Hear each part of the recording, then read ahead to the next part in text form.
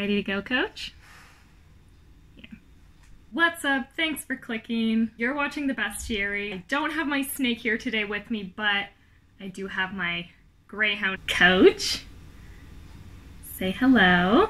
If you want to know what to put on your shopping list before you get a Mexican Black Kingsnake, stick around, because that's what I'm going to be talking about today.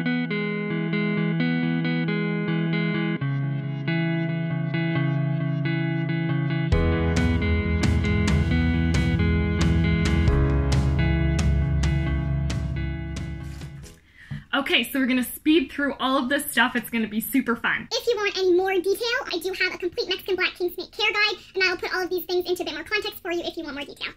First, I'm gonna go through stuff you need for setting up your snake. Obviously, you need a tank. I recommend a 20-gallon long with a sliding lid, but basically anything will work as long as the lid is secure and the length plus the depth is at least as long as the length of your snake. You're also gonna need substrate. Aspen works great. It's the cheapest, it's easy to clean.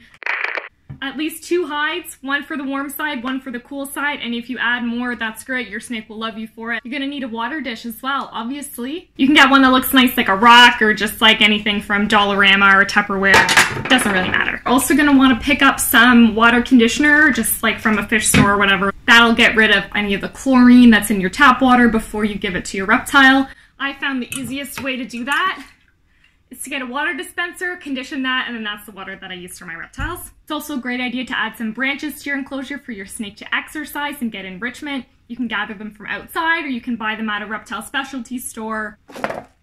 Foliage. It looks nice and your snake can also climb around in it and stuff. So again, you can get it from a reptile pet store or you can also go to like Dollarama or a craft shop and pick something up as long as you make sure that there's nothing the snake can injure itself on or get stuck in, or there's no like coating that might come off and be harmful to your snake. Now, temperature. There's lots of ways to regulate the temperature in your snake's enclosure. You basically have the option of a heat mat, which can be on 24/7, a ceramic heat emitter, which can also be on 24/7, or a basking bulb of a fairly low wattage, and this can only be on during the day. For a heat bulb and a ceramic heat emitter as well, obviously, you're gonna need to buy a fixture for it with an on-off switch. Which one you choose is really gonna depend on your particular setup, your room temperatures, and what's gonna work best for you. To figure that out, of course, you need a way to control and measure these heating elements. So for a ceramic heat emitter and a heat mat, neither of them emit light. So a simple on-off thermostat is a perfect way to measure and control those temperatures. For a heat bulb, you're gonna need to put it on a rheostat or a dimmer if you need to decrease the amount of heat output that it's producing. And then of course you need a way to measure your temperatures of your warm side, your cool side, and your basking spot. So you can use a thermometer like this for your ambient temperatures if you want, and a digital thermometer with a probe for your hot spot. However, if it's at all possible for you to get your hands on a heat gun, that's what I recommend. Then you don't need any other thermometers or anything, because you can just point and shoot. If you are using a basking bulb that emits light, you're only gonna wanna have that on for 10 to 12 hours a day.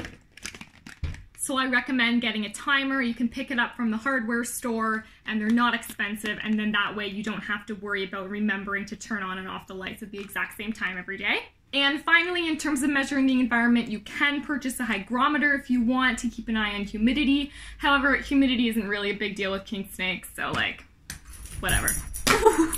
I'm so sorry, Coach. Oh, baby, I'm so sorry.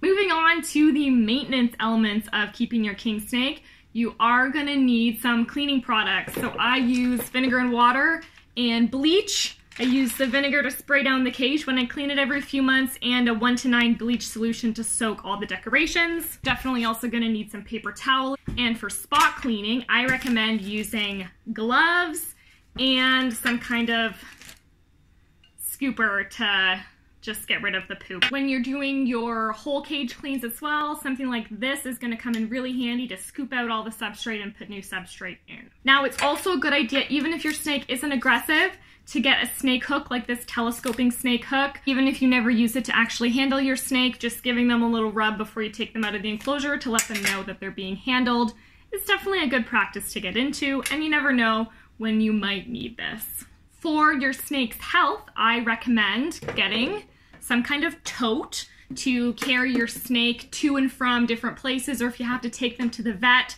it's always a good idea to have something you can carry them in. Even when you clean their cage, having somewhere to put them is a must. It's also a great idea to use a kitchen scale or something similar to weigh your snake on a semi-regular basis, just to keep on top of their development and health. And finally, feeding. You are gonna need feeding tongs. Don't think that you won't. It's never a good idea to offer a snake a mouse with your hand, because your hand will become the mouse. And of course, frozen thawed rodents.